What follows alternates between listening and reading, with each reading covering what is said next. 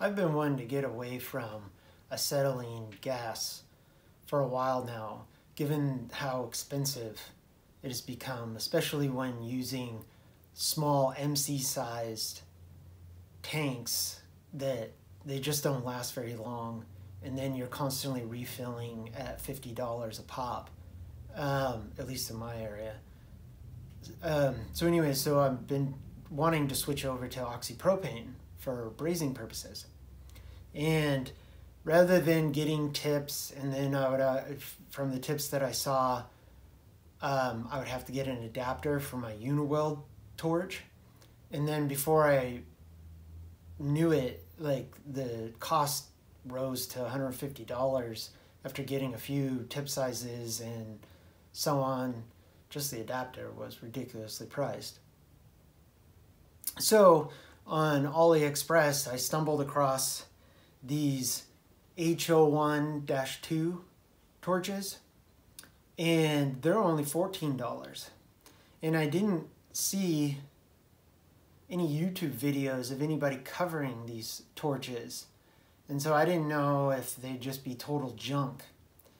And so I just wanted to put this video out there because I love using this torch.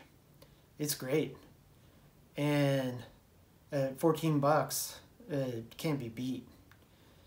So a couple things about switching over to oxypropane real quick.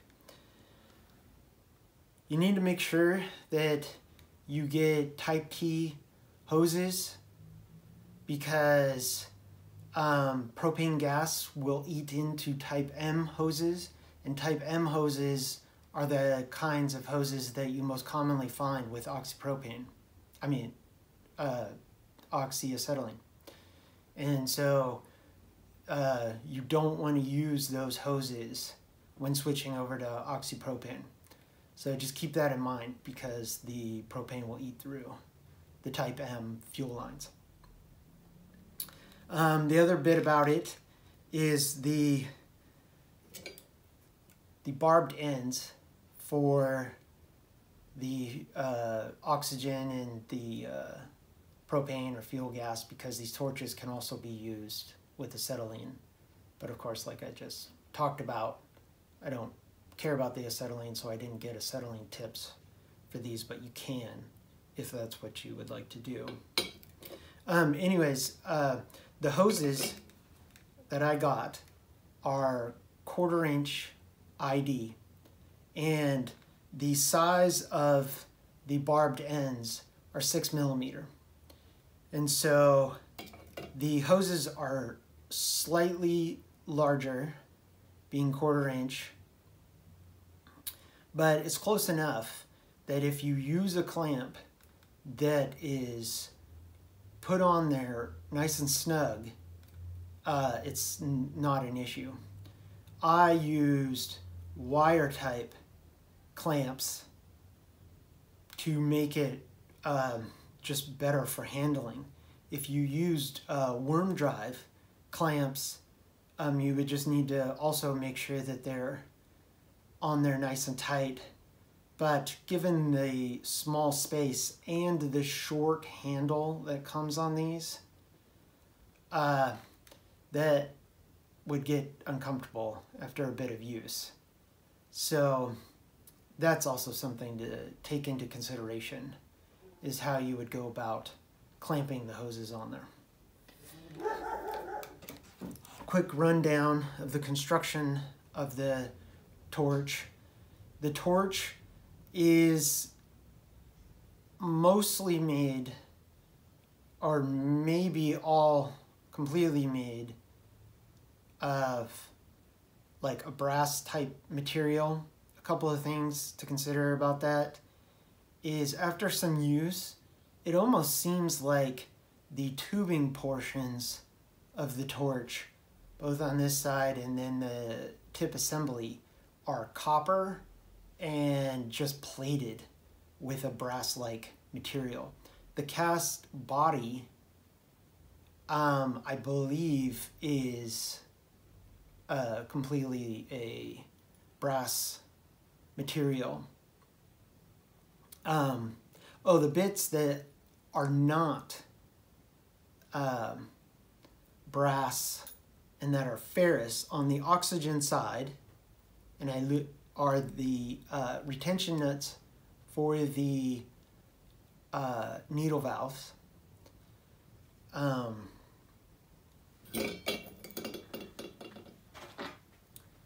So the retention nuts, and on the oxygen side, the needle itself is mildly ferrous.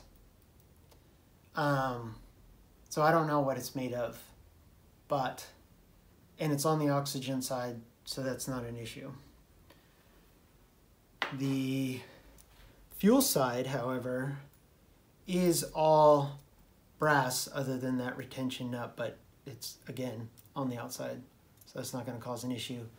But on the inside, the needle part is a brass material and has no magnetism.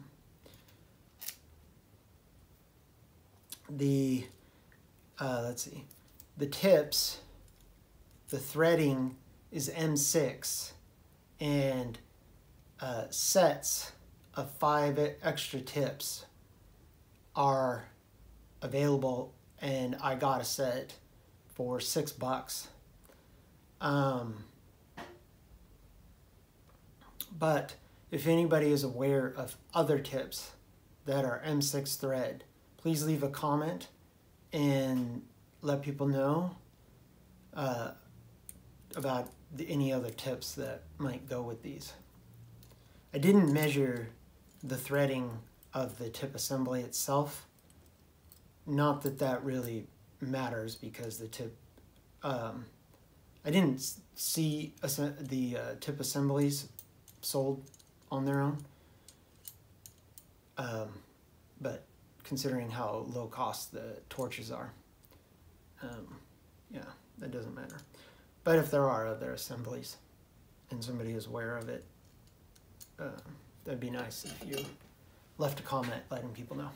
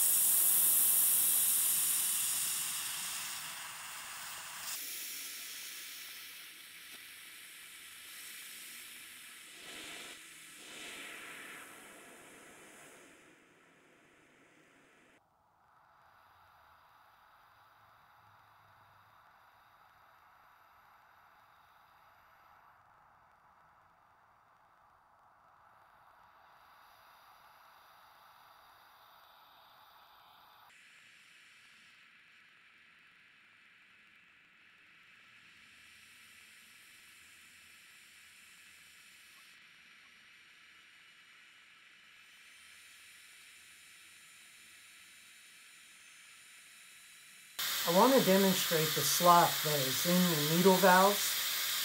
If I press on the oxygen knob, you can see how it cuts off the oxygen and changes the flame. And if you're using the torch and you press it up against it, it will change. Once I've attached the hoses, I hold the torch further back, and so I have not found that to be a problem.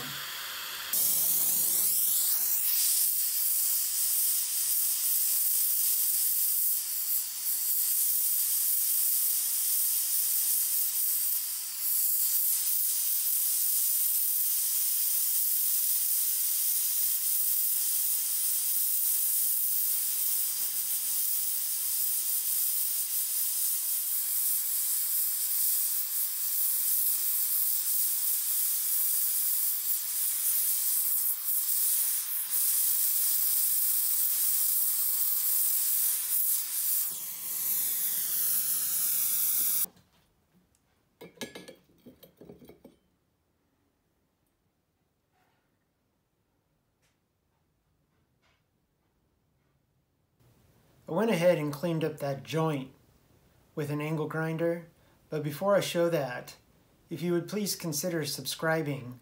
I plan on my next video showing my setup where I've converted over to a 1-pound propane tank so that the setups remains nice and compact versus having using like a normal barbecue 20-pound tank, which is a pain in the butt to lug around and that kind of thing.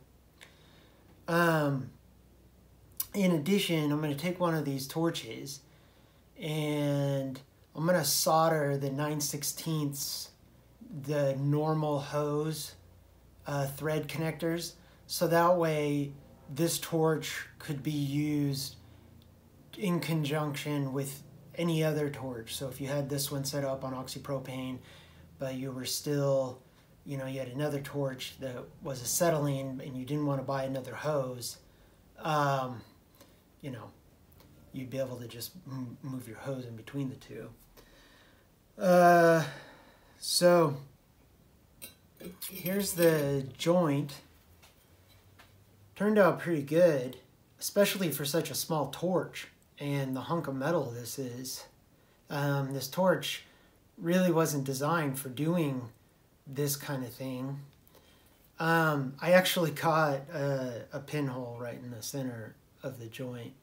You might be able to see that. But more than enough power out of this thing to be able to get a chunk of metal like this up to brazing temperatures. This upper piece is 1/4 inch steel. The T is 1/8 inch left over from previous test brazes that I was doing. But that just adds more metal, acting as a heat sink. So it demonstrates the oomph that this torch can put out, being able to get this up to the brazing temperature needed.